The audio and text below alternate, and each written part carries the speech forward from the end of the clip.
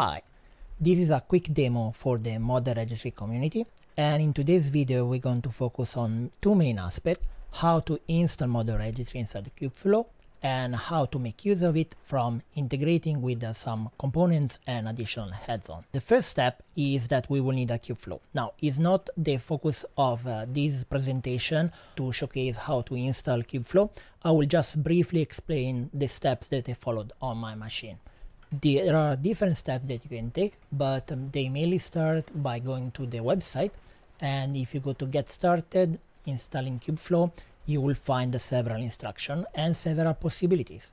What I've been using are the raw Kubeflow manifest.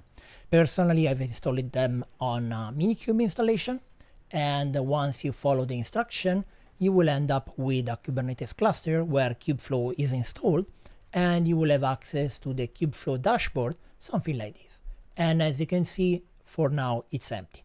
We are going to come back later to the Kubeflow dashboard to integrate Model Registry from the notebooks. The second step now is that we are going to need the Kubeflow Model Registry repository because it contains some of the manifests that are needed to install Model Registry. Now, the manifest eventually will become part of the Kubeflow manifest, so you will have them out of the box, but this is not the case at the time of recording this demo. What we are going to do now is that we are going to check out this repository, and as you can see, I have here the repository checkout.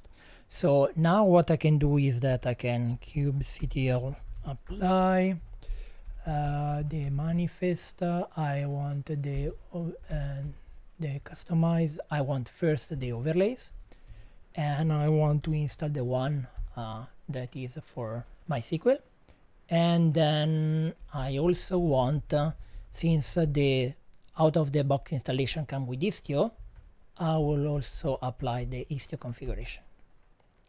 So with all the manifests now installed, we can go back to the dashboard of Kubernetes, and we need to wait that the deployments comes into full effect, as you can see.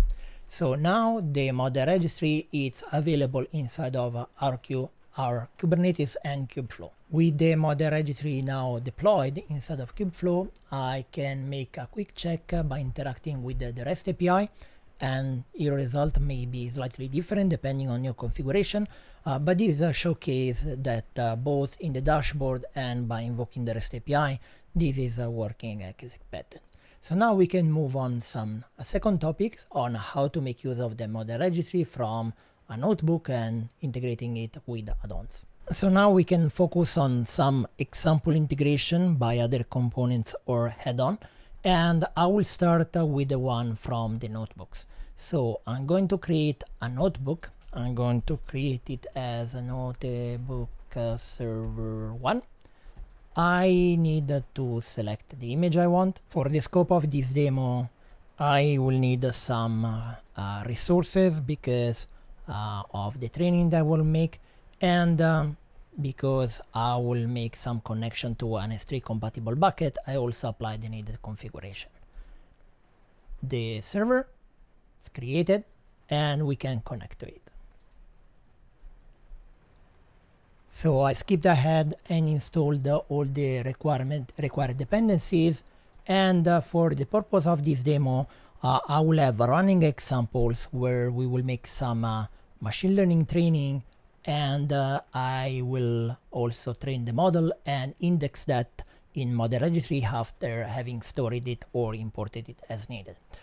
So the running demo is a typical MNIST example. So our goal will be that given a data set for some images and the label, which is the number, the digit that we want to recognize, then we want to make a prediction given a new image, what is the labels that we want to apply. So pretty simple standard MNIST 101. So what I can do here in this notebook is that I will start some training.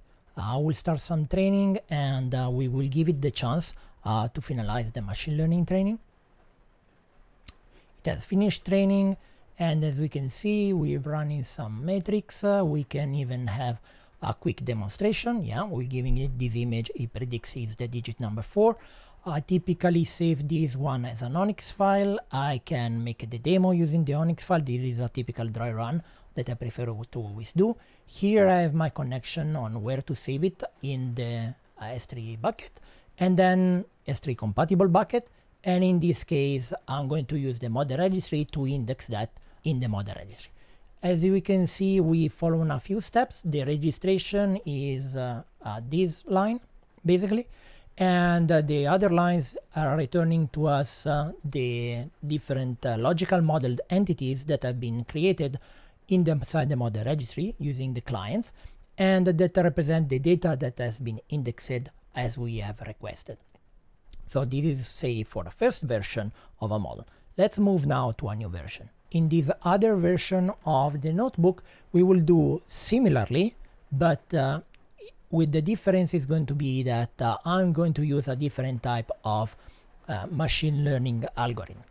So in this case, it's still a neural network, but done in a different way. I will leave the notebook links for more details, but this is not really the focus for today's demo. What I want to highlight is that maybe the data scientist in this case will perform different types of run of machine learning training, and therefore in this case we want to save again the models that we've done. We store them in an S3 compatible bucket, and then we've registered this other version inside of model registry. So this is a way that we can say, hey, yes, now I have a new version available. In this other notebook, I'm doing slightly differently. I'm using the model registry Python client to instead import from an existing repository on Hugging Face. So again, similar concept, except that what we are indexing on model registry is something that is being kind of imported from Hugging Face. And as a final example of integration, I have here this other notebook, where what I'm going to do is that I'm going to use the metadata information that is indexed inside of a model registry to deploy an inference service custom resource that will appear for endpoints here because I have Kserve installed. This is just an example on how the metadata from model registry can be used to integrate with other components or add-on in this case, but again, there are different possibilities that are going to be explored. So what I'm going to do here is that, oh yes, I forgot the dependency. And with the dependency fully installed, what I'm going to do is that I'm going to follow simple tutorial from Kserve SDK in this case. So what I'm going to use are these versions, these metadata from the model registry that I've indexed inside of model registry in the previous steps. So of course you are welcome to modify this example script to do something differently. And with this I'm going to create a custom resource, an inference service custom resource.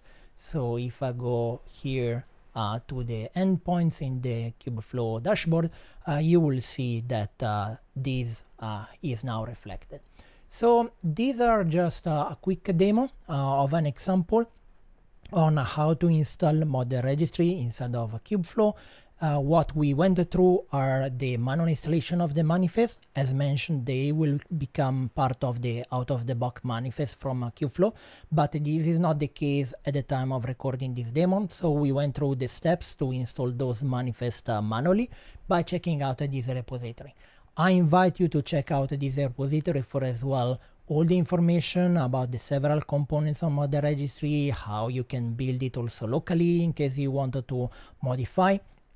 And I invite you to join on the community. Then we've also seen the steps on how to integrate model registry. We've seen a couple of examples integrating it from the notebook or to integrate it with the inference endpoints.